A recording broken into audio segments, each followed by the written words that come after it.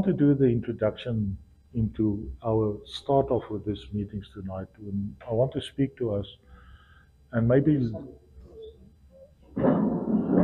wat daar's kan jy dit nou glo?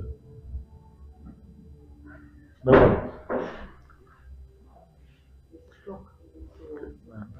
that's fine. So I can see that. Thanks, John. I want to speak to you about the Word as our reality. And in that process, I also want to maybe challenge us as believers tonight. If we look at the scripture in 1 Peter 2, verse 25, and I'm reading it from the Amplified Version, it says, "But the word of the Lord, His divine instruction, the gospel, endures forever, and this word is the good news which was preached to you."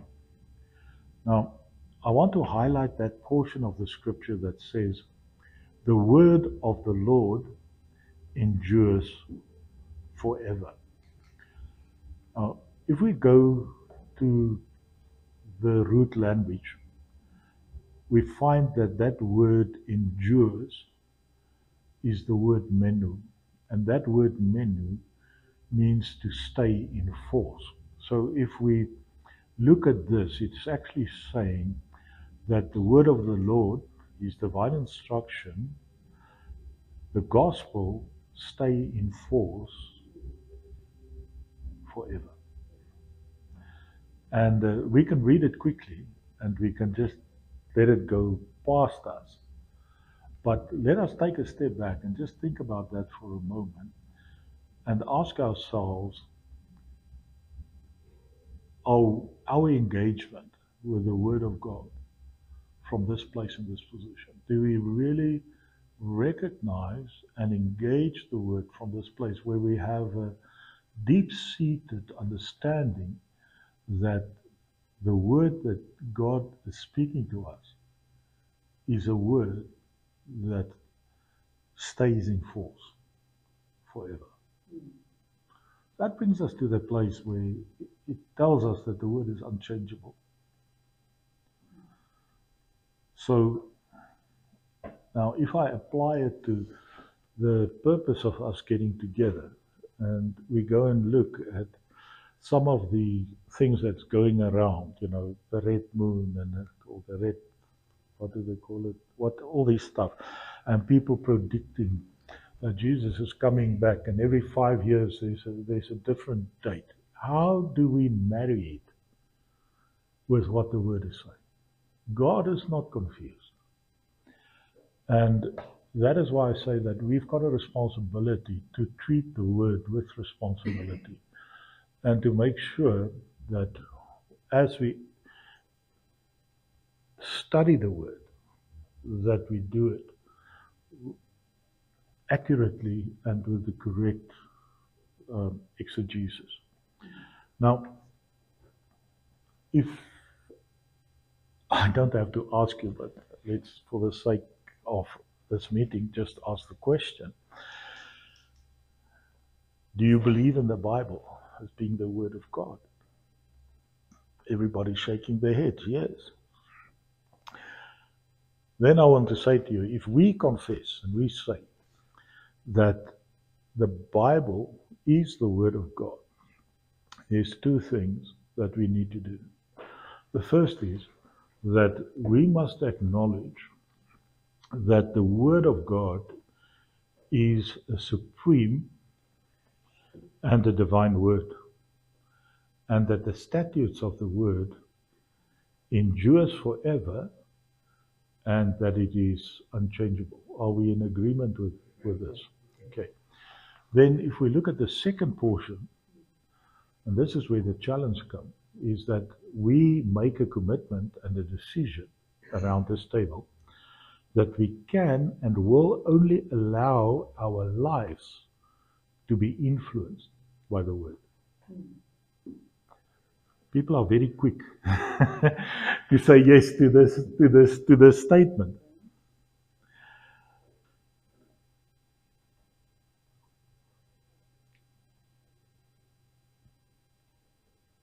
So where does it leave you and me? If we look at this and we ask ourselves this question. And I believe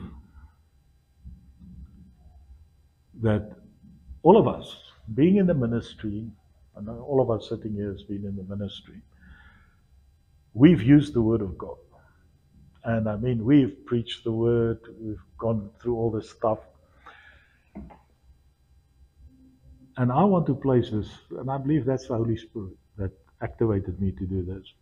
And I want to place a challenge and a demand before each one of us. When I speak about myself as well. Don't think I'm sitting on a chair here, a high mighty man that's arrived in the process. No, I have not, I can promise you.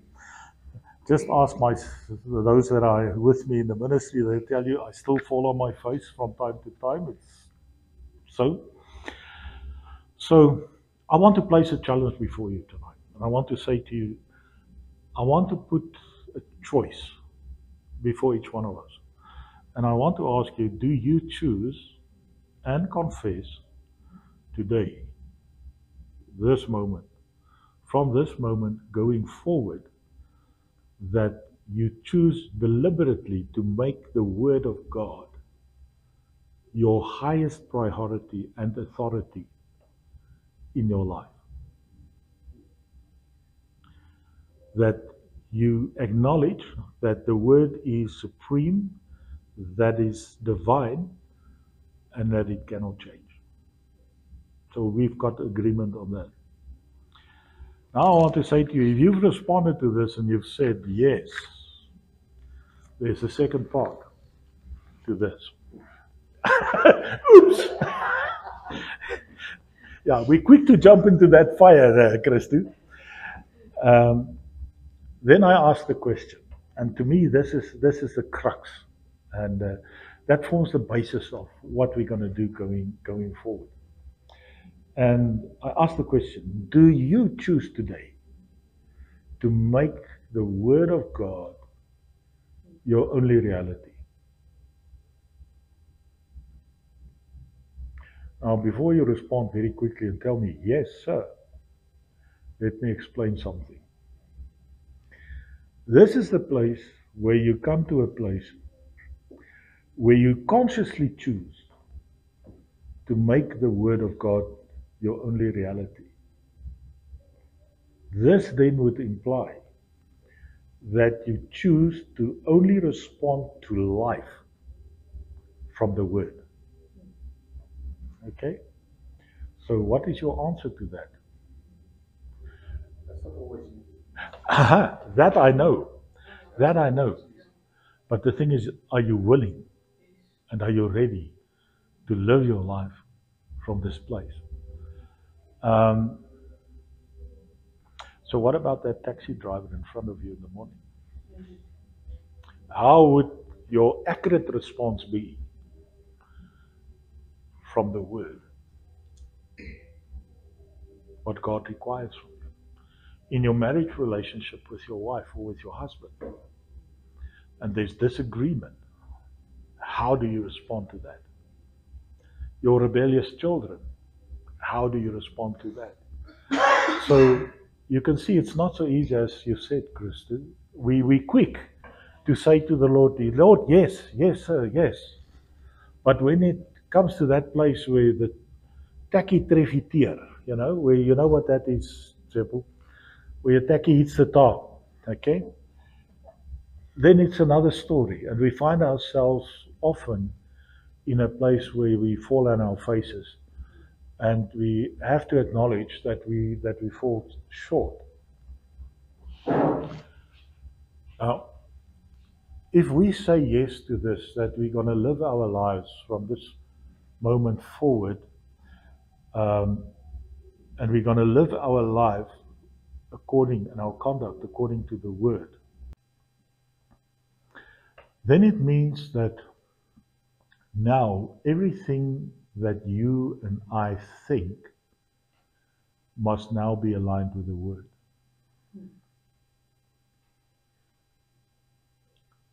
Now, what about your feelings? When you get up in the morning on the wrong side of the bed, how are you going to respond? Speak the word. You see, this is where the challenge now comes, because this is the reality of life. But we have to consciously choose to make the Word of God our reality. So in that situation, we need to take that step back and ask ourselves, what is it that the Word of God requires from me? And the Word of God, if I look at us getting up in the morning and we think of the day ahead and we get depressed and we don't want to get out of bed, then the scripture tells us the joy of the Lord is my strength. So we have to consciously choose to allow the Word to activate the Spirit on the inside of us so that we can operate from this place and from this position where we live from that reality of the Word. We are no longer dictated by our feelings, but we are dictated by what the Word of God tells us and what the Word of God says about us. What you do, everything that you do on a daily basis, needs to be aligned with the Word of God. Now that sounds very spiritual, doesn't it? And we know that life happens to us. And in the process of living a life on a daily basis, you have to really go through a process of changing your mind and your way of thinking and all dimensions of your life to be able to come to this place and this position where you can say that I do everything from that place and that position of the Word of God. You see, this implies for you and me that we have to live our lives from within the most holy place, where there's a conscious living from within the manifest presence of God in our lives on a daily basis. Now, if I look often at our culture and the culture in which we live, and all of us here come from different cultures and backgrounds, often you will find yourself in a situation where the community in which you live will expect a certain conduct and a certain behavior from you. Now the question is, if that conduct and that culture is contradictory to what the scripture requires from us, how are we going to respond? You see, this is where we have a responsibility as believers to become the Word of God in that situation, in those circumstances, within those events, that we raise the standard, not because of how good we are, but because of the Christ that is on the inside of us, and that He's chosen you and me and each one of us to become that vessel, that channel through which He can manifest His presence within that culture, within that environment, within that community. And that, of course, demands from you and me as well that we must be active in our community. You must be involved in your community. And a very simple test is for me to ask you, do you know your neighbor? Do you know their names? Do you know the name of the children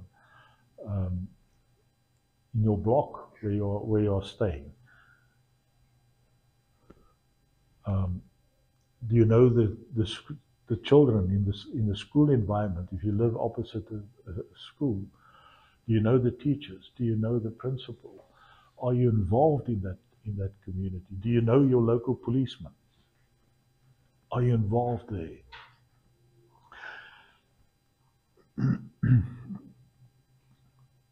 Are you aligning yourself with the Word when it comes to your family? Okay, now your family is non-believers. How do you respond in that situation? Are you still gonna function from the place and position where you are demonstrating your faith in the Lord Jesus without becoming religious and a religious nut where you tell people all the time that what they are doing is wrong? Or can you become that vessel through which the love of Jesus can flow to your family, that they are drawn to Christ through your life, not because you're telling them everything what they are doing is wrong.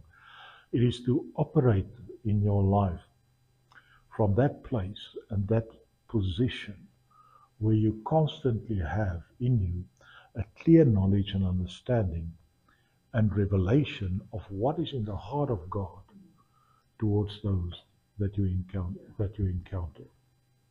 You see, and you can only do that if you live your life from that place and that dimension of intimacy with God. And as I've started off and say to you that we can only do this if we have embraced the Word of God, and where the Word of God in every situation like that has become our reality. So if I look at this, it places before each one of us tonight a very serious challenge that demand for us to live our lives from the Word of God and the Word of God only. It places a demand to us that even the words that I think, that which I feel, no longer carries any relevance to what I say or think, but it's only the Word of God. And that we need to test each and everything that we experience in our day-to-day walk against the Word of God. And I believe that this is a demand that is being placed by God and by the Spirit of the Lord, and to which we need to respond. And if we say yes to this, we respond to the Lord, and I want to say we choose life. But if we say, Lord, this is too heavy for me, this is too much for me, we are actually choosing death. And I'm sure that sometimes some of us, when I come to this part, are ready to run away and say, let me go and find another place. This is too much for me. And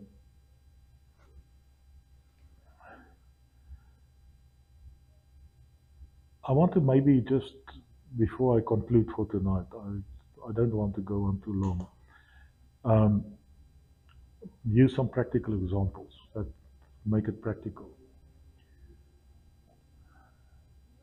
If you've got no money in your wallet, how do you respond to that? What is your confession? For most of us, it is, I've got no money. But what does the Word of God say? Doesn't the Word of God say, I will supply all of your needs? You see, now, that is where we need to find the balance. It doesn't help us we become super spiritual and then confess, I own the cattle on 1,000 hills because of God, my Father. But yeah, I don't have bread on my table. So we need to find the balance in all of that.